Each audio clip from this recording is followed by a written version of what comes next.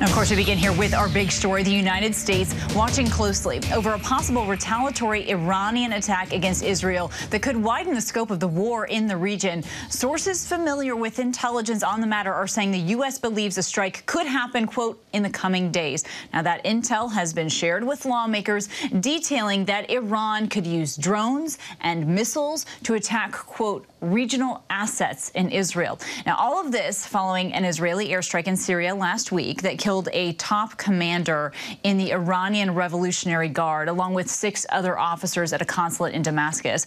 Iran's supreme leader vowing revenge shortly after that attack. President Biden addressing the threat at a press conference yesterday, saying that the U.S. will do all it can to protect Israel's security.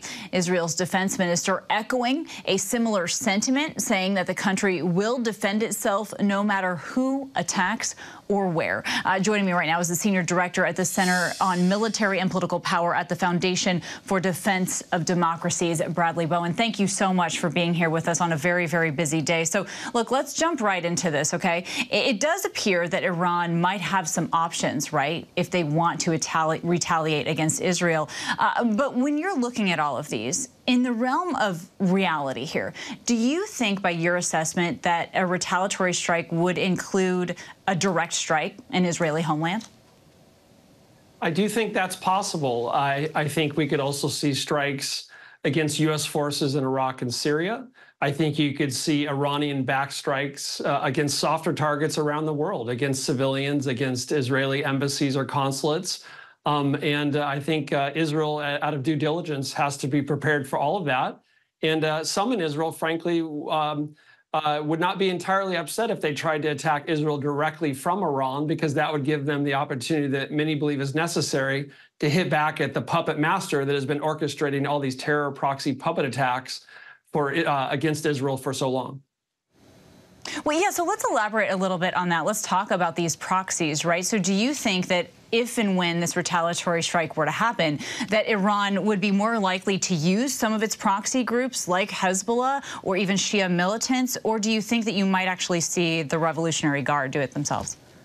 It's a great question. That's essentially been, at risk of oversimplification, the grand strategy of the Islamic Republic of Iran, I would argue, for the last 40 years. They've used these terror proxies to advance their foreign policy, to attack the United States, our forces, to Israel and others, while displacing the counterpunches and the consequences onto others, usually their Arab proxies. And it's gone quite swimmingly for Iran because the puppet master in Tehran has avoided the consequences. But every now and then, Israel has to say enough is enough. And every now and then, the U.S. has to say enough and enough is enough. During October 17th and February 4th, we saw 165 attacks on U.S. forces in Iraq and Syria, and we only responded 9 times. And then on January 28th, we saw 3 American service members killed in Jordan. The Biden administration responded with more serious attacks, about 85 in Iraq and Syria, and killed the leader of Kataib Hezbollah in Iraq. You know what happened after that? Not a single Iranian-backed attack on U.S. forces in Iraq and Syria. So if you look at the history here, going back to the Reagan era, Iran backs down when they face resolute military force, and they view weakness as an invitation for additional aggression. Oh, that is a fascinating assessment, especially because you hear all the time that because of these proxies, Iran is able to have some kind of strategic patience as they move forward. Let's talk a little bit about last week. Iran's foreign minister said that Israel would be punished and that America needs to be held accountable. The Pentagon confirming last week that Israel was behind that attack in Damascus. Do you think that the U.S. needs to be concerned here and taking that as a threat? I think the U.S. should absolutely be concerned about attacks on our forces in the region. We could see attacks here in our homeland. It's not the first time Iran has tried to threaten Americans or others here in our homeland.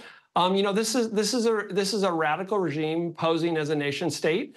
And, you know, this is the most significant strike at the puppet masters, arguably, since the Qasem Soleimani strike during the Trump administration.